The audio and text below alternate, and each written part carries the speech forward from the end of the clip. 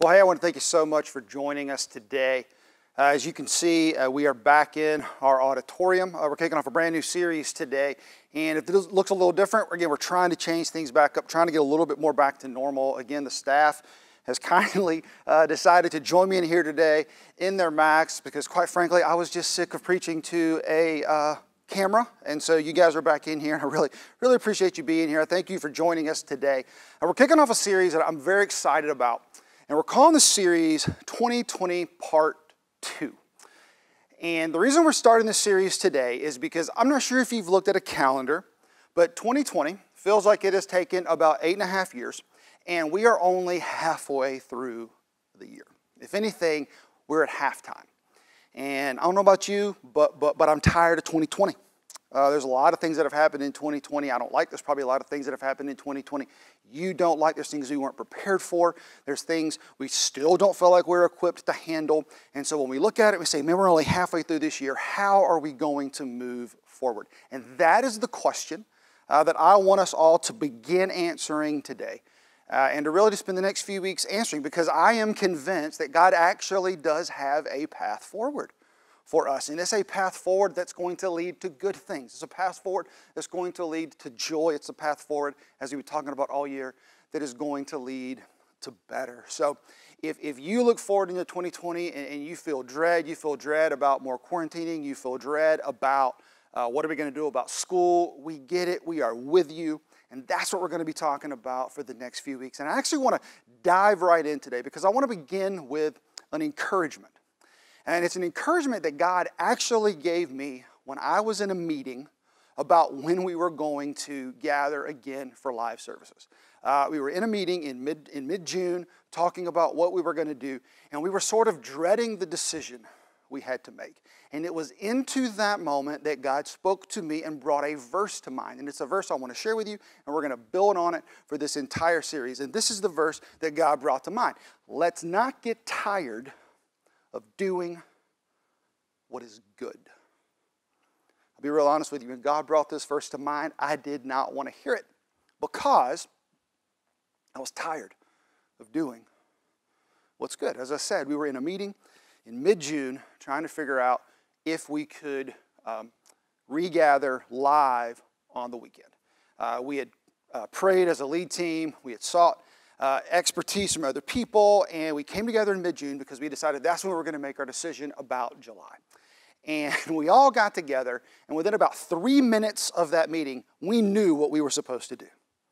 About 3 minutes in, we knew that we had to continue online only for July. We knew it based on the metrics we had created. We knew it based on the situation here in Myrtle Beach. We knew it based on what our authorities were asking us to do. Within 3 minutes, we knew what was right. We knew what was good.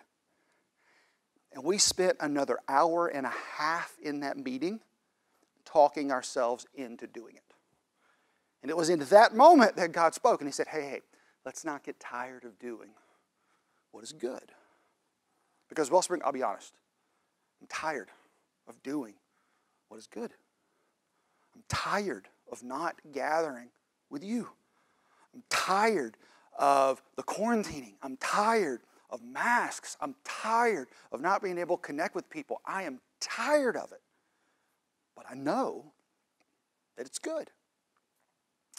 And I'm pretty sure you have experienced the very same thing. You know, I think we all have in this room. We've all had moments where we knew what the good thing was to do, but we just get tired of it. Has that ever happened to you? You know a step God wants you to take, and you take it, but the result doesn't come quite as quickly as you thought it would. The addiction isn't broken yet. The marriage isn't healed yet. The children's behavior hasn't improved yet. And we get tired. We get tired of doing what is good. See, there's always a space between a step of obedience God gives us and the benefit of that obedience.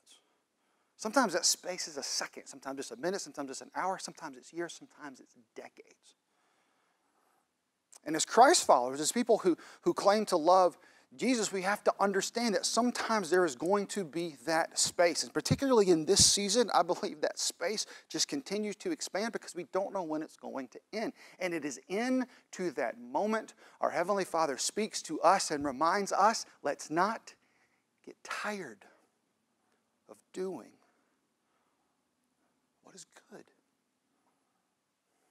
Let's not get tired of doing what we know is right. Let's not get tired of doing what we know is loving. Let's not get tired of doing what we know is best. And so we were in that meeting, and after about an hour and a half of discussion, we decided we weren't going to be tired of doing what is good. And that was when we began to develop the plans to stay on not only in July, it's when we announced it to you. And then when the meeting was over, I still wasn't settled. I still was confused. I mean, yeah, let's not get tired of doing what is good. It's not very encouraging. It doesn't really spur me forward. It's just this command, and I'm like, all right, God, I mean, I'll do what you say, but it wasn't really encouraging me. And so when the meeting was over, I actually opened my Bible, because the only part God had brought to mind was, let's not get tired of doing what is good. And so I turned in my Bible to Galatians 6, which is where it is, and I read the entire verse. And what I had forgotten is that God had attached a promise to that instruction. And here's the promise. He says, at just the right time, we will reap a harvest of blessing if we don't give up. See what God's saying to us. He says, hey, I know there's going to be a space. I know it's going to be hard. And I know sometimes you're not going to want to keep going. I know sometimes you're going to get tired. So I want to go ahead and tell you in advance, hey, trust me, because at just the right time, my time, not your time, that's how God works, but at just the right time, we will reap a harvest of blessing. And so as I listened to God and I prayed there and I read that verse and I was like, okay, God, this verse is actually helpful. And what I realized is, all right, God, maybe I need to go back and read the rest of this chapter, because if you're giving me this promise, it's possible you've given me some instructions to walk out this promise. And so I read the entire chapter of Galatians 6, and what I discovered is Paul does exactly that. Paul gives us a process. Paul gives us steps. He doesn't just say, hey, keep doing good. He tells us why, and he tells us how. So Wellspring, what I want to do today is I want us to walk through that passage, because I believe the very same message God gave me, He wants to give you, and He wants to give all of us. And He wants to not just simply encourage us to keep doing good. He wants to tell us how. And He wants to assure us that even in this season, He's with us. And He wants to promise us that as we move forward into 2020, as we look at 2020 Part 2, that we can move forward in confidence that He's with us, that He's for us, that He's in control, and that He still wants to give us the best life possible. So if today you find yourself tired of doing what is good, you are not alone. And our gracious Heavenly Father knows it. And today He is going to give us a path forward to help us walk where He wants us to walk. So at home, if you have your Bibles, go ahead and turn to Galatians 6. That's where we're going to be. And so when you read the chapter of Galatians 6, the very first verse, what Paul does is Paul addresses sin. Because when we talk about doing good and we talk about not getting tired of doing good, the number one thing that's going to make us tired from doing good is to walk in sin. Because I don't know about you, but in my life, anytime I walk towards sin, I find that I'm walking away from God. And the more I walk away from God, the more tired I get.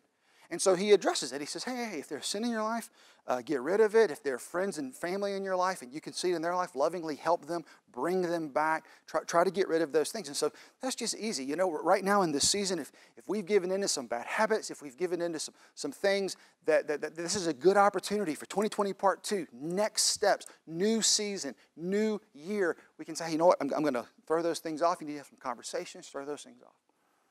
And then in verse 2, he begins to give us, hey, once you've done that, here's how you can lean into each other. Here's how you can love each other and serve each other and walk together into the future that He promises for us. And he says something amazing. Here's what he says in verse 2. He says, share each other's burdens. Now the word burden there, the Greek word he uses, that Paul uses there is the Greek word baros, and it literally means a heavy stone or heavy object that someone has to carry for a long distance. And it's such a perfect picture, I think, of the weights we all feel right now. We all feel burdens, and we all feel these weights that we feel like we have to carry, and we don't know when those are going to end. For some of those, it is COVID. It is the health risk and the health scare. It is a burden that is weighing us down. For others, it's a financial burden. For others, it's a marital burden. It's just anything that causes stress in our life, anything that makes our life feel heavy. What Paul is saying is he's saying, hey, if you want to move forward, you have to share those burdens. You have to share them with each other. What he's saying is, I see you struggling. I understand what's happening, and your path forward is going to involve sharing with other people. You do not have to carry those burdens alone. You do not have to shoulder that weight. What he's saying is, in my kingdom, when you're walking with me, people will come alongside you to help, and you can come alongside to help other people. I want you to share those burdens. And then Paul says something that I find amazing, because he's simply talking about helping other people, sharing each other's burdens. And then he says this, he says, share each other's burdens, and in this way, obey the law of Christ. So what he's saying is, he's saying when you choose to help each other, when you choose to share each other's burdens, you are serving Jesus. And he uses this phrase, the law of Christ. This is a phrase Paul uses only one other time in all his letters. And as best we can understand, when he says the law of Christ, what he means is the summary of everything Jesus taught.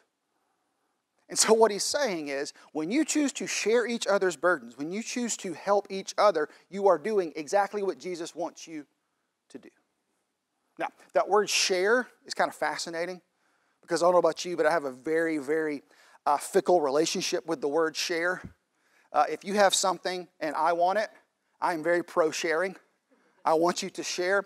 If I have something and you want it, I have to think about the sharing a little bit. I'm not quite as pro-sharing as I was before. And so what Paul's talking about is sharing burdens, sharing weights, sharing struggles, sharing things that weigh us down. And we hear that and we think, I would love to share mine with someone else. I would love to give those away. That sounds amazing. But if you're asking me to carry someone else's burden, you're asking me to pick up more weight? I don't think so. I mean, think about it right now. We are all operating at 100% capacity. We all feel exhausted mentally, emotionally, physically. And Paul is saying that our path forward, in fact, the way we serve Jesus is to carry each other's burdens, to share each other's burdens, to step in and help. I don't know about you, but I hear that and I think, I'm not sure how that's going to help. I'm not sure how that's going to help me do things and make me feel better and give me more energy moving forward. And Paul knew you'd say that. And Paul knew I would say that. And number one, that's why Paul ties it to Jesus. That's why Paul says, hey, when you do this, you're serving Jesus. Because again, as Christ followers, we're supposed to want to serve Jesus and we're supposed to want to obey. But then Paul moves on and he gives us another verse. And this verse is fascinating. And when you hear this verse, it's going to sound very accusatory. It's going to sound very harsh. In fact, let me go ahead and read it to you, because Paul says, share each other's burdens. In this way, you're going to fulfill the law of Christ. And he hears people saying, I don't know if I can help anybody else. I don't know if I can share each other's burdens. I don't know if I can do anything else. And this is what Paul says. Paul says, well, if you think you're too important to help someone, you're only fooling yourself. You are not that important. I love Paul. He was so just gentle and sweet. But what he's saying is, look, I understand that you're going to have this pushback. I understand when we think about being tired that the last thing we want to do is help someone else. And what we begin to convince ourselves, I'm too important. I've got too many things to carry. I've got too much to do. There's no way I can pick up someone else's burden. And again, if you feel that way, I understand. I feel that way. And it's why this verse is so important. Because what Paul's actually trying to do is he's trying to change the way we think. Because if he can change the way we think, he can change the way we act. And when we change the way we act, we change the way we feel. See, we feel tired. And Paul knows the beginning of this is to change the way we think, to begin to want to share each other's burdens and fulfill the law of Christ. And the reason he phrases it this way, if you think you're too important to help someone, see, it all comes down to one thing. It all comes down to how we define this word. It all comes down to how we define someone. Because when we use this kind of anonymous language, we can all say, yeah, I'm too important to help that person. I'm too important to help this person. So let's make it specific. How many of you would say, I'm too important to help grandma? No one, right? I'm too important to help mom.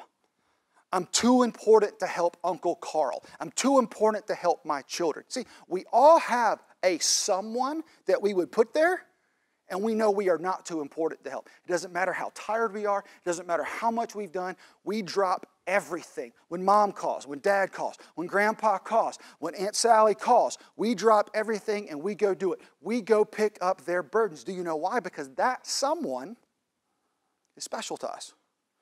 Because that's a someone we love. That's a someone that matters to us. And when they are struggling, when they have burdens, we willfully pick up their burden. We willfully say, let me lighten their load. In fact, has this ever happened to you? Have you ever had someone in your life, a loved one, and you hear a story, and they tell you about a struggle they've gone through, and you look at them and you say, Dad, why didn't you call me? Mom, why didn't you call? Why didn't you reach out? Why didn't you ask me for help? And what do they say? What do they always say? Oh, I didn't want to be a burden. We even get offended because those people didn't reach out and ask for our help. We get our feelings hurt.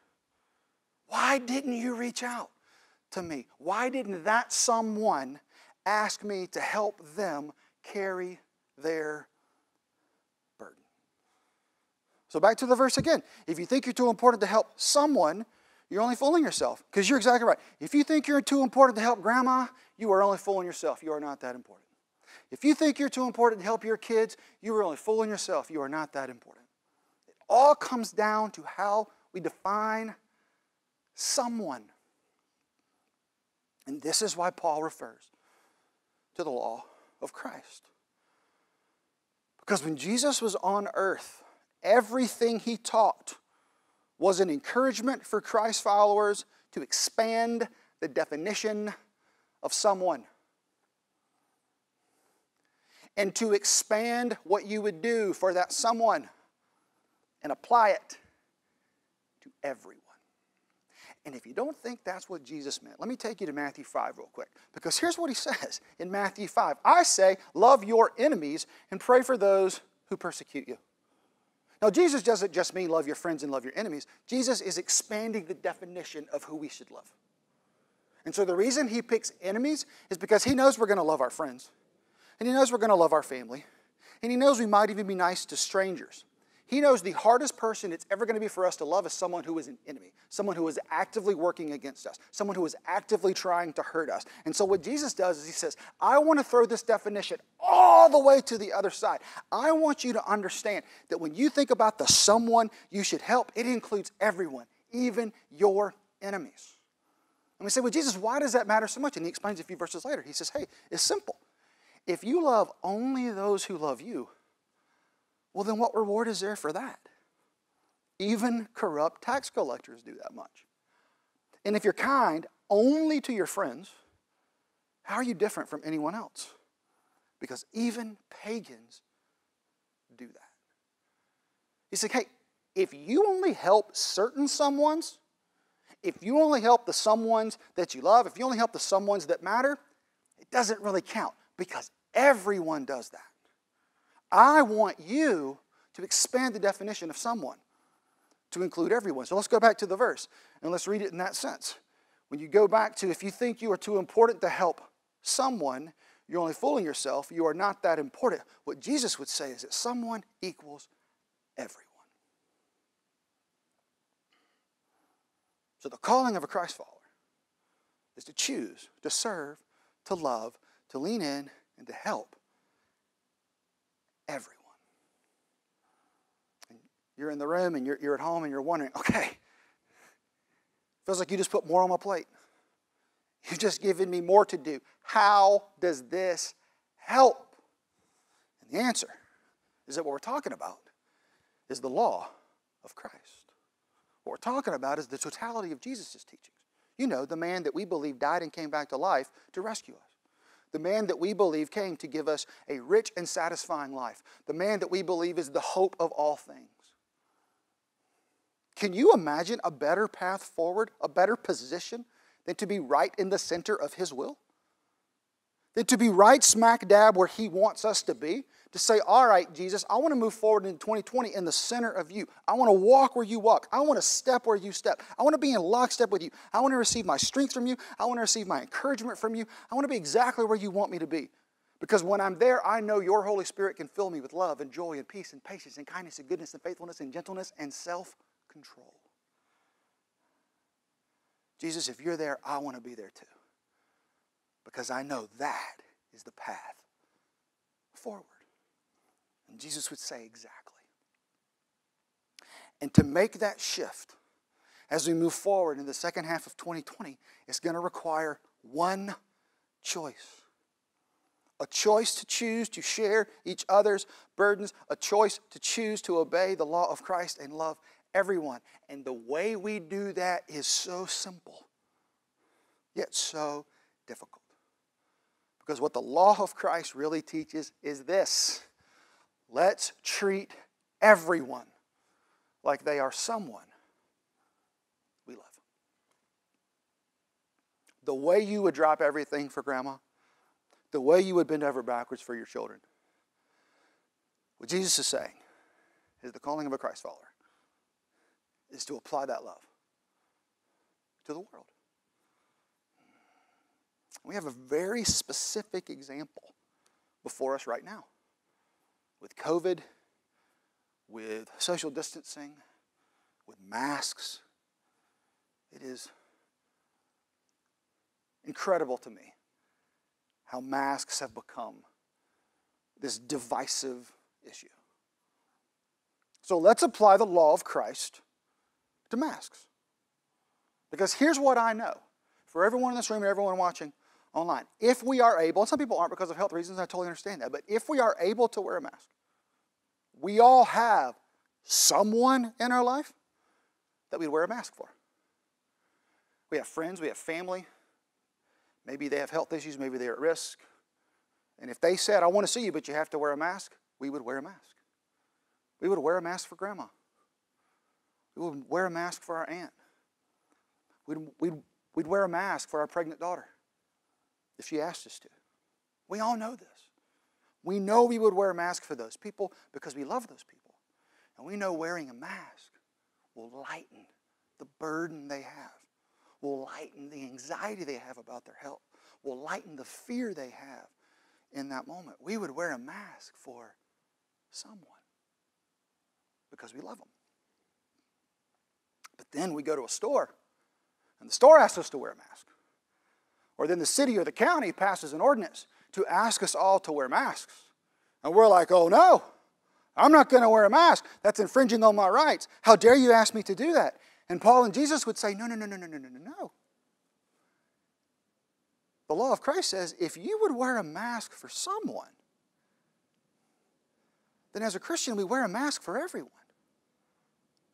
Because our calling is to treat everyone like someone we love. And the reason is this. Because everyone is someone God loves. Wellspring, do you understand that you have never locked eyes with anyone that God loves any less than He loves you? Do you understand that when God sees us, He sees people He loves? And those of us that call ourselves Christ followers, as we're going to talk about in a couple of weeks, have been given the privilege of partnering with our Heavenly Father to bring back those that don't have a relationship with Him yet. And the way we do that is by following the law of Christ. The way we do that is by choosing to treat everyone like we would treat someone we love. And if you're like me, your mind starts going crazy at this moment, and we start thinking about what that would look like in reality, and we start thinking about all the ways that might make our life harder, we start thinking about all the ways other people won't do that, and we start comparing, and we start looking, and you know what? Paul knew that's exactly what you were going to do, because here's what he says next. He says, pay careful attention to your own work. Pay careful attention to your own actions. Pay careful attention to your own love. For then you will get the satisfaction of a job well done. And you won't need to compare yourself to anyone else, for we are each responsible for our own conduct. You know what he's saying? He's saying, hey, walking in the law of Christ means you measure your actions, you measure your behaviors, you measure your love, you measure how many burdens you can carry, and you don't keep score about what anyone else does. You don't spend time wondering, well, why aren't they loving me this way? Why aren't they helping me? Why aren't they stepping up? You know, I did this for them and they didn't do that for me. You know the reason some of us are exhausted right now is because we're spending too much time monitoring other people's behavior. You know who you can control? You. You know who you can't control? Anybody else. You know what's exhausting? Spending energy on things you can't control. Which is why Paul says, hey, this is our calling. This is our path forward. Let's choose to treat everyone like someone we love. Let's bear each other's burdens. Let's carry it. But hey, let's stop keeping score. Let's stop measuring what other people are doing. Jesus says, hey, you don't have to keep score. I have your back. I'm with you. In fact, that's what he says a few verses later. He says, hey, don't be misled. You cannot mock the justice of God. What that means is you cannot manipulate God. You cannot do things that God says not to do, and good things happen in the end. It may look like it's happening in the middle, but God's way is best. You will always harvest what you plant. This is a confirmation for us. Do good. Trust God. Keep leaning in. Keep walking, and don't concern yourselves with the other people that aren't. Pray for them, love them, look for opportunities to connect with them, but don't let them take the energy from you as we try to move forward in this new season. Because if we call ourselves a Christ follower, if we call ourselves a Christian, that means we believe a man literally died and came back to life. We believe he is the source of our hope and the source of our life and the source of our eternal security. If we believe that, we can trust him in this moment. That we're going to keep forward, we're going to be loving, we're going to do good. We're not going to concern ourselves with the people that aren't.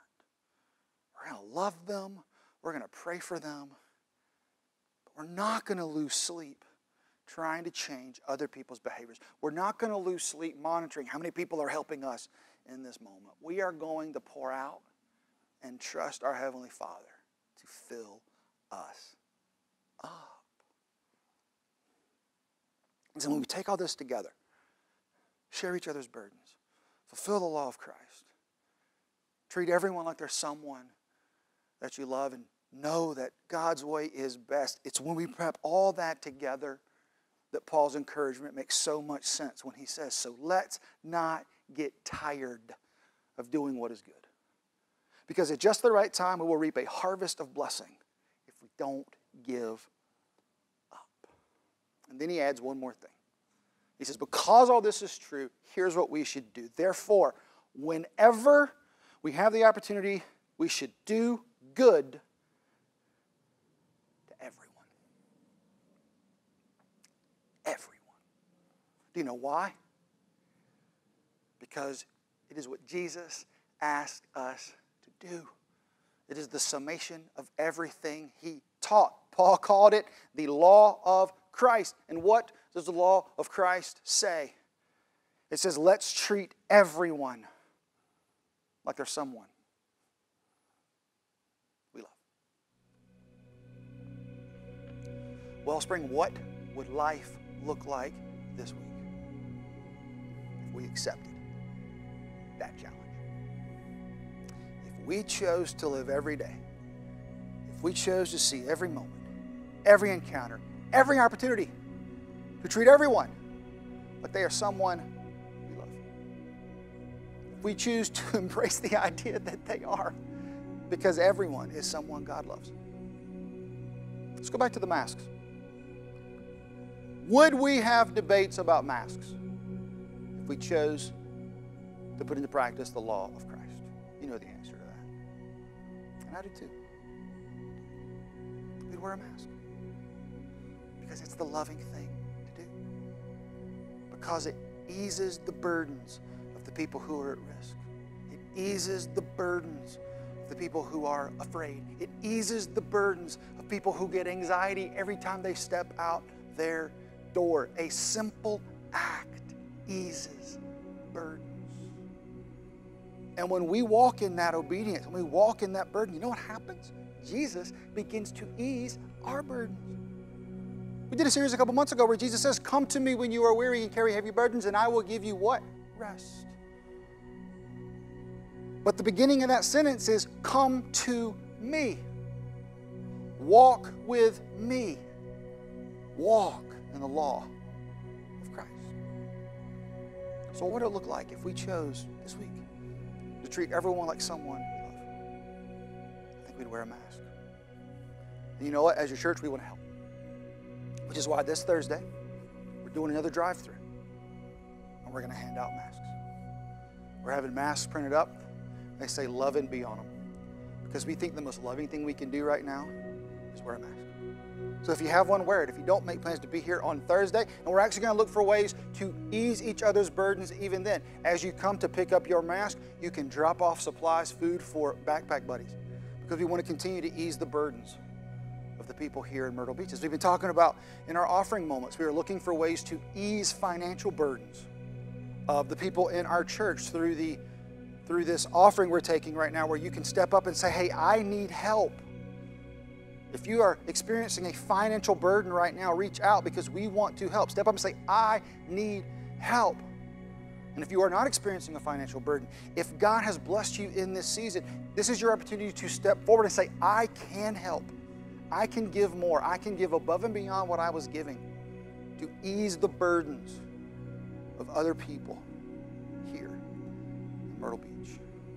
And starting in a few weeks, we've got something I'm really excited about. You'll hear about it more next week. We're calling it Drop-In Tuesdays because we're looking for very creative ways to be able to open our facility on Tuesdays for people who are just carrying heavy burdens, to give them a place to come and drop them and surround them with people who can help carry them. We are with you in this season, Wellspring, and we know that our God wants to use us in this moment to move forward in an amazing way. In fact, next week, I'm going to talk about how I believe this is a once-in-a-lifetime moment for our church to truly be a shining city on a hill, to be a beacon of hope in Myrtle Beach. And it's all going to come down to one choice that I'm going to make, and we're going to make, and I'm challenging you to make today. When you look forward to the rest of 2020, move forward with Jesus. And move forward deciding that me and you and all of us are going to take Paul up on his offer. We're going to lean in to what our Savior says. And we're going to choose starting today to treat everyone like there's someone that we love. That we're going to serve, that we're going to do what is kind, that we're going to do what is best. Because we know that our Heavenly Father loves Myrtle Beach, and as His representatives, we must as well. And we can rest in the knowledge that when we walk towards Jesus, He will provide the rest that we need.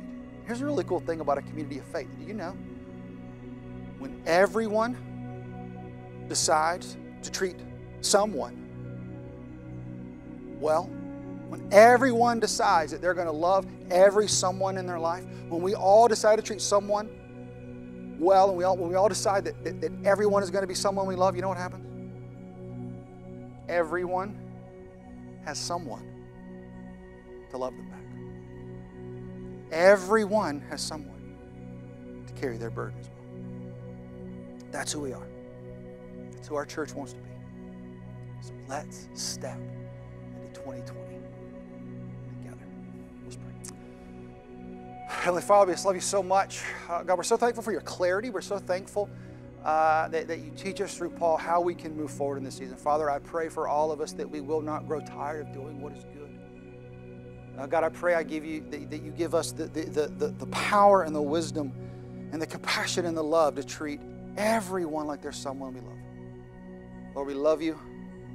We thank you for your truth, and I pray that you use our church in this moment to draw people to you as we choose to treat everyone like there's someone we love.